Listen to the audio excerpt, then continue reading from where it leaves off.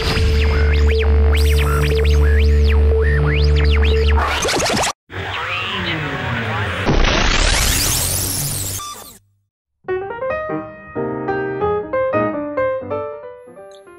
and welcome to this Microsurgical Endo Institute tutorial. My name is Dr. Alan Nase, and I'd like to share with you a case of obturation using the Bioceramic Sealer of the maxillary first premolar. This case shows a large distal decay coronally. The tooth is vital at this time, or partially vital, but symptomatic. The radiograph appears like a strange looking tooth. However, there's not much of significance, you can tell from the straight buccal shot.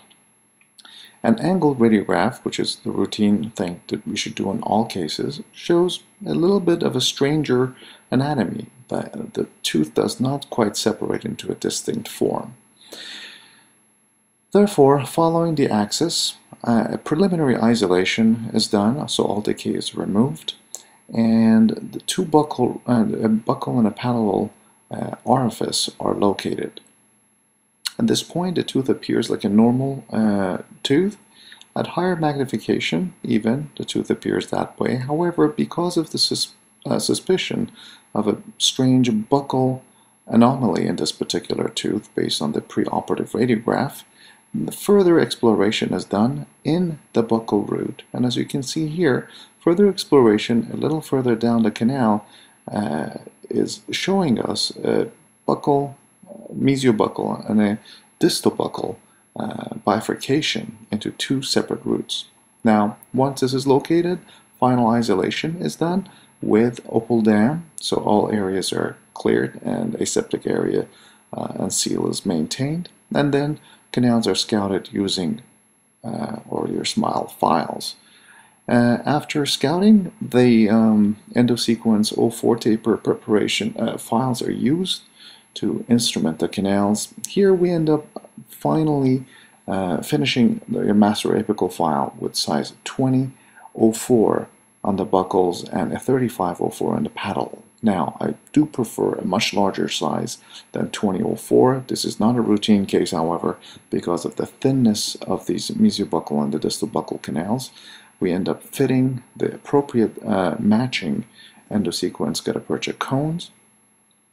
And here I would like to show you the obturation technique using the Bioceramic Sealer. So Bioceramic Sealer is directly injected into the palatal canal and then into the mesiobuccal canal.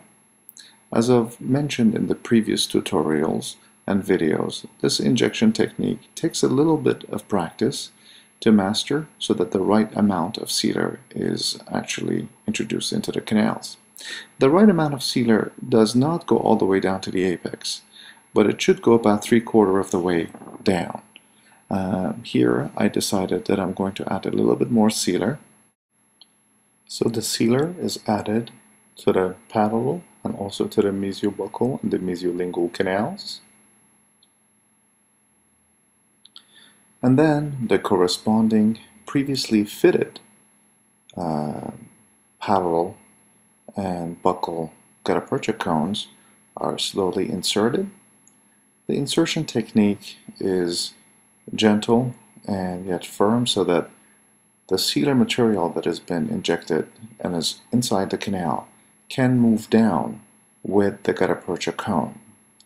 The concept is so that the gutta-percha cone acts as a condenser and carries down this particular sealer down with it.